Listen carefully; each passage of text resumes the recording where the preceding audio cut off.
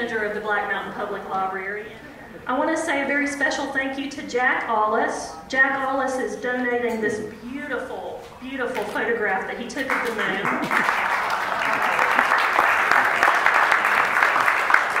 Now it's my pleasure to introduce Rock Ward, lifelong amateur astronomer who's been interested in the space program since its earliest days. We thank you graciously for being with us today. Rock Ward. Here in the Shenandoah Valley, we are privileged and honored to have among us several people who are a vital part of the NASA space program. And you folks may know some of these people. Chuck Hollinshead, who lives at the North Carolina State Veterans Home in Black Mountain, was manager of the News Center at NASA for Apollo 11 and served as the voice of launch control for several Apollo missions. And then Colonel John Casper of Montreat was a NASA astronaut.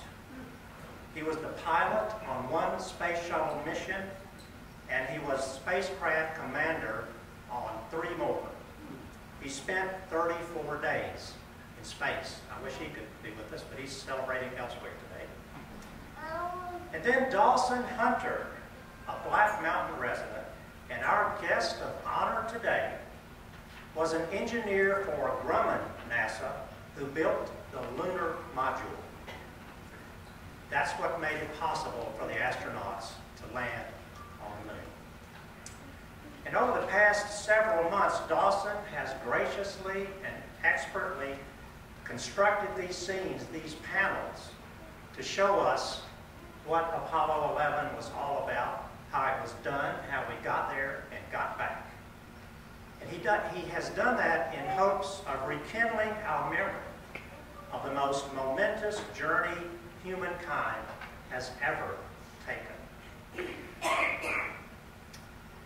And it is my hope that the call to what is beyond, the urge to explore the unknown, the willingness to leave the familiar and venture out into the mystery of the cosmos will be rekindled once again and activated by a new generation of explorers, inspired by what happened 50 years ago on this day. Let's welcome Dawson. Hey, good afternoon, everybody. Glad you got a seat, a place to park your car. It's hard here at Black Mountain. It gets worse every day, it seems. Welcome to the Black Mountain Tyson Public Library. Thanks for joining us for this 50th year anniversary celebration of Apollo 11. There are so many people that have worked hard to make this program happen here today. I want to thank Melissa Presley, our Black Mountain librarian, for her expert assistance, promoting and supporting this activity today. And for Dave, yes. Around the clock, our girl comes in at 6 in the morning every day to your library. It's amazing. And for purchasing the new address system that I'm now using, I'm sure you will hear all that I have to say. I also would like to thank library volunteers, Virginia Rainey and B.B. Woodside, for their invitation to help setting up this Apollo celebration. Also, I'd like to thank Black Mountain News for their 2 excellent articles promoting this celebration. And to thank Trina Rhodes, our Senior Center Luncheon Program Director, for passing the word along to our luncheon seniors and others. And finally, I would like to thank our operating floor managers, all about you, who assembled and installed the boards you see, the lighting around it. Don McMahill, Diamond Jim Schneider, Marty Bravo, Richard Wilson, Dave and Alma Bush, my brother Ken, who came all the way from Florida yesterday to take this thing with us, and Susan Levy and Catherine Tharp, I think is the way you pronounce it, and Virginia Rainey, who has been helping us on a day-by basis. And now I would like to introduce my talented wife, Barbara.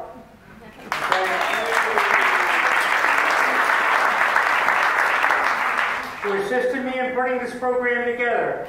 She has a master's degree in chemistry and served as a WordPerfect information technology manager for Prescar Rose law firm in New York City. And now in retirement is a volunteer teacher for the local Montessori and a Regis Assist program in Astro. We keep busy as retirees. I've been married 63 years. We have 5 children and 4 grandchildren.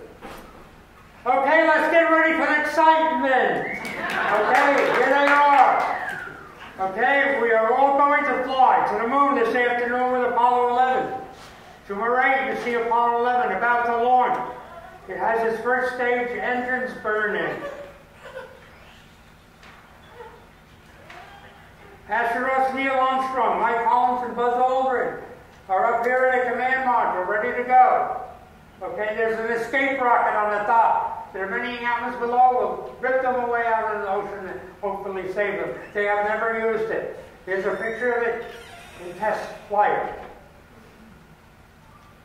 The Apollo 11 will burn 1 million gallons of fuel in just 12 minutes. Think about it. To get the astronauts into Earth's orbit, 100 miles up, 1 million gallons of fuel in each flight, just to tell you, okay? Just for one flight. Kerosene, liquid oxygen, liquid hydrogen, kerosene, and tetroxide. There are 47 different rockets on each Apollo. Okay, just remember that. We'll come back to that again. Okay, let's see your hands. How many people born before 1950? Boy, do we have a lot of youngsters. I thought I'd have a bunch of kids in here.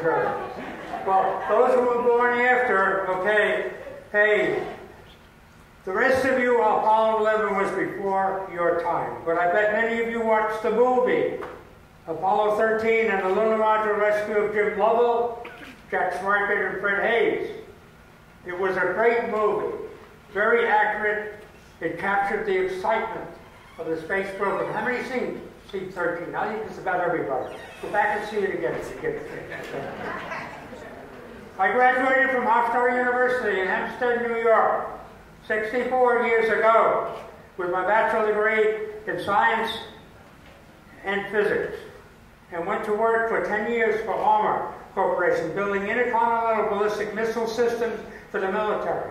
In my 40th year, I joined Grumman Aircraft, who I just won the bid from NASA to build the Apollo lunar module, pictured on board 8 on my left. It's what I call a sports car that takes the men down, the astronauts down to the surface of the moon. It was exciting times for Grumman Aircraft, which eventually grew to 11,000 employees, including their subcontractors. It took 11,000 workers, 5 years, and $21.3 billion to build this. We built 18 of them. It came out about $1 billion apiece, just to give you an idea of the cost. Represents about 10% of the cost. Apollo is in the lunar module itself.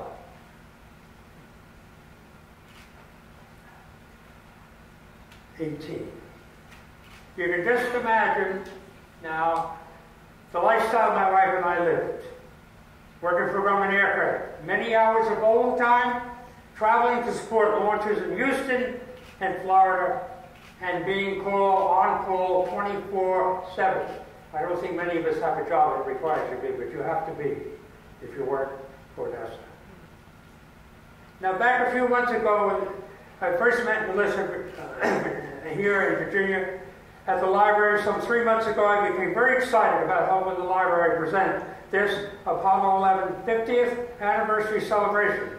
I started immediately to research, design, and construct the 12 boards that you see, panels you see around the room. I gathered pictures from my files and online and prepared the easy-to-read captions so the Apollo program would leap right out at you while you're walking out. I will guarantee that if you spend just a few minutes at each of these boards before you go home today, it will leave an impression you will never forget.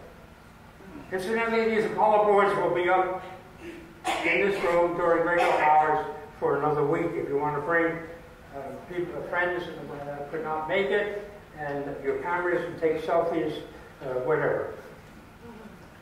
Now, back in 1961, our then President John F. Kennedy, together with Congress, agreed to give an open checkbook to NASA to put man on the moon hopefully within 10 years. That means at whatever cost. That's what an open checkbook says. And they spent the money. We'll see that in a little bit. Everyone in this country came together to help NASA do it in 8 years. Now you might ask, who was NASA? It was then a very small department in our government in charge of matters related to space, known as the National Aeronautic and Space Administration. Now, with an open checkbook from Congress, NASA rapidly grew into the biggest technical company ever assembled in the free world. 400,000 workers, professionals. There is no one here that has not heard of NASA. At its peak, NASA hired 20,000 companies like GE, IBM, MIT, RCA, and my company, Grumman Corporation. 400,000 professionals. I was just one of those 400,000 NASA employees, but I was always made to feel that my job was the most important on the program. I used to like to surfboard back around that time when we used to meet down the beach 5 a.m. in the morning with my friends and dash back home and get a shower and go to work. Well, one early morning, however, NASA desperately needed me to solve a problem and I was just unreachable. Out surfing on the waves. I got to work on time, as usual, but around 11 a.m. I got a phone call from the Grumman president, Joe Gavin's secretary, to report to his office. Joe welcomed me into his office and he said, "Have a seat, Dawson. Seems that you like to go surfboarding before work. I want to remind you that NASA expects everyone to be available 24/7. NASA needed you this morning. Could I suggest that you try to stay a little closer to the job?" I loved my job. I got the hint. At that time, you must remember that we had no cell phones. Can you remember a time when we didn't have cell phones? Okay, we had to keep a pocket full of coins for the corner phone booth. It was time that a lot of us had party lines and so they were supposed to stay. It's unbelievable. Now let's talk about the configuration of the vehicles. This is a hard thing to get across to you. The boards do it better, but I'm going to go through it pretty quick, and we'll have time for questions afterwards, and I'll be here after the talk if you have more. Apollo 11 has two major vehicles that provide living quarters for the astronauts during their flight to and from the moon. The first is the command module. At this item right here, all three astronauts are right in there right now, horizontal, ready to take off. It never gets more than 1.5 Gs down the oil. In the 12 minutes, they go to the moon. It's amazing. I thought it would be much higher than that. Okay? Which was a limousine. I call it a limousine because all three lived in there. They had all their food and whatnot. And when they got to the moon, they left all of the lunar module. All got to go. They left their sports car. We are the dirtiest people in the world. This universe has got junk from everywhere. We'll get to that a little bit, okay? It's an 8-day round-trip to the moon. The command module is the tiny funnel-shaped assembly, which I just talked to you, on the top, to my right. Now, where did I fit in? That's what everybody came for there. When I joined Grumman, they had already started building the lunar module. Engineers, technicians, draftsmen were being hired by the thousands. You remember that open checkbook? It was working. Waiting assignment in my first week, they didn't know where to put me yet. I wandered out in the lunar module assembly area to see if I could help in any way. I had been a radio amateur since I was 12 years old and was skilled in assembling my own gear at home. I came upon a group of technicians who were trying to solder wires on an assembly board for the lunar module. But none of them had ever had a soldering iron in their hand before. I dropped everything and gave a class, how to solder. That was my first job as a Roman engineer. Looking at the lunar module board 8 on my left, just imagine the vehicle configuration. It has an entryway at the top. It was a structure with one door on top, like a jar with a cover. Everything had to be assembled inside the jar, so to speak. Wiring, cables, plumbing, lighting, and of course personnel had to pass through the door also. One day NASA sent a request that we turn the lunar module upside down and shake it. We were a little perplexed and it took us a bit. We managed to rig up an apparatus to turn the lunar module upside down. 47 pounds of garbage fell out. Tools that techs had left inside. Paper candy wrappers, fingernail polish, food scraps, you name it. We had to create a whole new system to keep foreign objects out of the vehicles. Establish clean room procedures, don white hats, boots, and clothing, log in, log out, take tool inventory. It was an embarrassing moment for Grumman at the time. Now the time finally came to test the first lunar module in Earth orbit. It would be unmanned and remotely controlled by a newly designed NASA MIT computer. Well, at that time, no one had much confidence in a computer. So Grumman Aircraft decided to build a backup device called the Land Mission Program to do the job should the MIT computer fail while the lunar module was in Earth orbit being tested. Grumman assigned me to the task of designing the building and building this backup Land Mission program. I worked for 5 years on a backup. They may not have ever used it, but I was told to keep on it and to be a dedicated worker, to get it right. As a backup device to sell the lunar module to NASA should the MIT computer fail. I was invited to Houston when they put that first lunar module into orbit. I cooled my heels outside of mission control, thinking that the MIT computer would do all the testing and whatnot. Okay? I was pretty sure they would not need me, that the MIT computer would do its job. But an hour or so later, Grumman President Joe Gavin burst out of mission control to tell me, "Hunter, you did it." The MIT computer failed. And that Houston control turned on my backup device, which went through the entire test cycle, selling the lunar module to NASA and its first flight in Earth orbit. Everyone was ecstatic, and that was my claim to fame. The Grumman lunar module was now ready for astronauts to fly to the moon. So as you can see, that even though I was not an astronaut, I was nevertheless a very important contributor to the program's success. I get cheers every time I see these guys, the astronauts return home to Earth, knowing that my lunar module did it.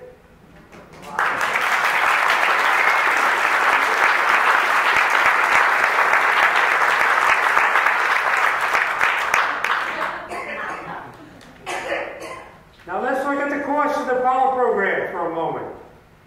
The Apollo program was extremely expensive. You have no idea. $250 billion. Our national debt right now is $2 trillion, to give you an idea. Maybe we want to go back to the moon. What do you think that's going to go?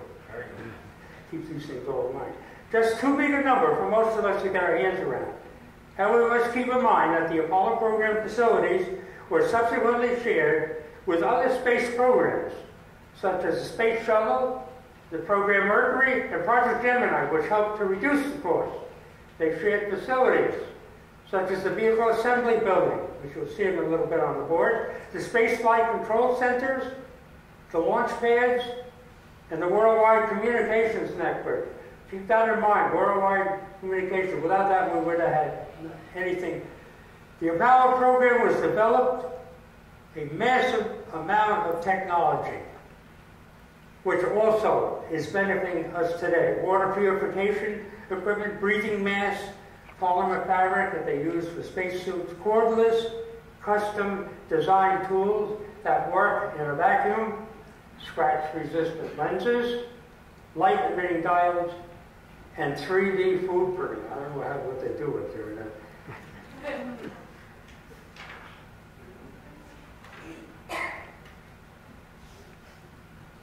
They also devised freeze-drying methods. All their body waste on all these Apollo programs was freeze-dried and brought home to get disposed of. The urine was recycled and they used it for drinking water. Now, astronauts get most of the public recognition on the Apollo program. Pictures with President Johnson, remember that was our president at the time we went, standing by the door. Astronauts with their space crib and the parades and all that. But there are 2 noted civilian participants in the program that should not be forgotten. Werner Van Braun, I bet you every one of you have heard the name in one way or the other. He was our rocket engine expert, and his team were essential to the Apollo program. Without them, we never would have made it in this kind of time. And as I said before, there's a total of 47 rockets on each Apollo. Without Werner Van Braun, we would probably still be working on getting to the moon today. He was a German-American aerospace and propulsion engineer. He was a leading figure in the development of the rocket technology in Germany during World War II. After the war, the United States managed to entice him and his team to come to our country instead of going to Russia. And Werner Van Braun became the first director of the National Marshall Space Center, which does all the engine development work. And the other gentleman we should not forget is our flight control director. And you know him because he's the guy that you see on TV, radio, and listen, okay? He's a very brilliant person, one who can remember the entire program of the flight and call the no-go-go situations. He's the guy that stands in front of the microphone for the whole world to see on TV and listen to on radio. The one that has the final word in mission decisions. The flight control director, Gene Kranz, you will hear him in a minute or two as we fly to the moon, asking for inputs from his enormous staff on results of all the information pouring in by radio. And you'll hear it many, many times. Everything being verified. Number 1, go! Number 2, go! Number 3, go! Number 4. You'll hear it many times in the landing. That is the result of all the data being checked and everybody agreeing that everything is working right. Let's go. He doesn't make it all by himself. He has to get it from all his technicians. It's amazing. His decision to go, no-go was final. Apollo Gene Kranz was an aerospace engineer and a fighter pilot, and was especially highly respected by his astronauts working on the program. Gene Kranz was best known for successfully bringing back the astronauts home safely on the Apollo 13 accident flight. I can remember being at work, and I always volunteered to come in. I remember. He would ask the question, do you think you could do this?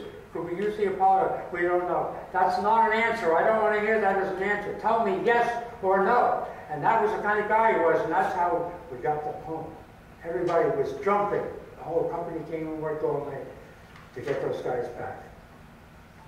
All right. Now I would like to just quickly go around the boards and introduce you to them, because I hope later you'll be able to take it in.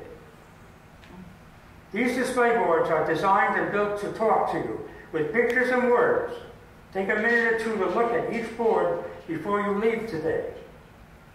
Apollo 11, board 1, on my right, is about to launch.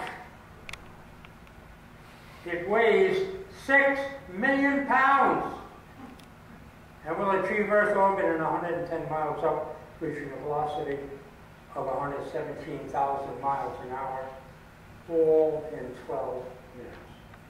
A lot of these things we forget about. Apollo 11 is 363 feet tall. The next time you go to Asheville, look up the tallest building, the BBC Harris building. Add in your vision 12 more stories. That's how high the Apollo is. And I've been there the last few days to look and see, make sure what I'm saying is, and it's very impressive to give you a feel for the size.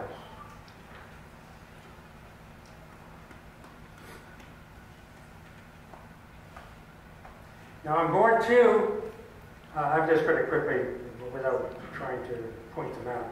In board 2, Werner von Braun, our Apollo rocket engine expert, is standing by one of the Apollo 1 engines, Apollo 1 stage 1 engines, to give you an idea how big they were.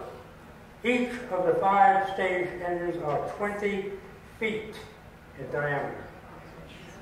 Look at that, here he is right here, Werner von Braun. That's one of the 3 engines he's standing by, to give you an idea of the size. Board 3, Kennedy Space Center, Florida. The Apollo 11 is assembled in the Vehicle Assembly Building. That's number 3 board over there. Just to read it through. It speaks for itself. Don't get scared of it. The largest building in the world, the VAB building. 525 feet tall, 40 floors high, covers 80 acres of land, and houses 3,000 employees, all down in Kennedy Space Center. It's still there today and still shared by all the upcoming Apollo programs.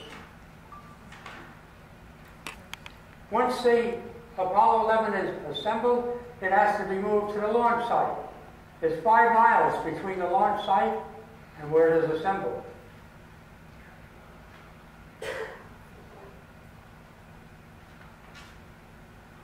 Once the assembly is complete, the crawler transporter was designed to build by Marion Power and Shuttle Company to move the completely assembled Apollo 11 from the Vehicle Assembly Building.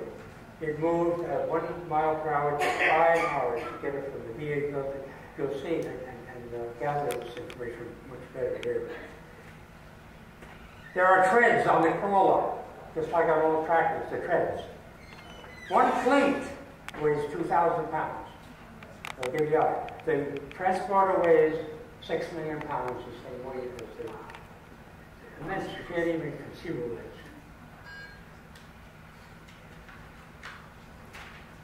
Board 4 was the saddest time in the program. 3 of our greatest astronauts lost their life in Apollo 1 test with the command module into a fire in the cockpit, on the ground. Ed White, Roger Chaffee, Gus Grissom. Roger and I had many conversations. Just read their credentials. It will amaze you. They were our heroes, our space pioneers, a tremendous loss to the program. It took 29 months to redesign and build a new Apollo computer. That picture is from my files. It's 60 years old. It shows where it locates the Apollo 11 lunar module site in Sea of Tranquility. Remember Neil Armstrong's words. This is Tranquility Base. The Eagle has landed.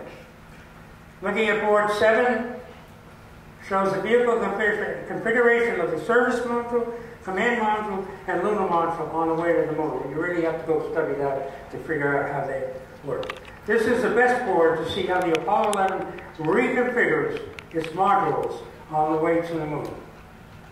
Board 9. Aldrin and Armstrong put their feet on the moon. The reason that we're here today. Erecting the American flag, erecting the TV antenna so the rest of the world will witness the event. And collect moon samples to bring home with them. Board 10. The last 3 Apollos to fly, board 10, had a new device on board called the Lunar Rover. And you can see it back there. You can see the Lunar Rover. It's an electric vehicle. A battery-operated vehicle built by Boeing Corporation to give the astronauts the ability to cover large distances on the moon's surface. It was used to take three traverses a day for 3 days. The longest traverse was 8 miles. In 50 years, I forgot all about it. It was amazing when I went and researched it. And the communication, board 11, one of the most important pieces of information. It was vital that all participants in the Apollo mission could communicate voice and data flawlessly at all times when in flight. The Apollo Worldwide Communication Network was established to do this job. It included deep space radio antennas, land cables, undersea cables, fleets of ships, and land bases in 40 countries. Study that board. It's amazing. Communications with the Apollo program at all times was crucial to its success. Over 600 million people, the largest TV audience in the world, were watching the moon landing on their TV sets, thanks to this communications network. I do not think any of you missed it. 412. This is finally the fiery re-entry of the command module. The only part of this entire that comes home. That's the only part that comes back to everything else has been lost somewhere. Think about it. Fiery re-entry of the command module into Earth's orbit, parachute breaking, splashdown into the Pacific. Ticker tape parades, longest in New York city ever had tributes to one of them, Braun and Green plants in their hometown.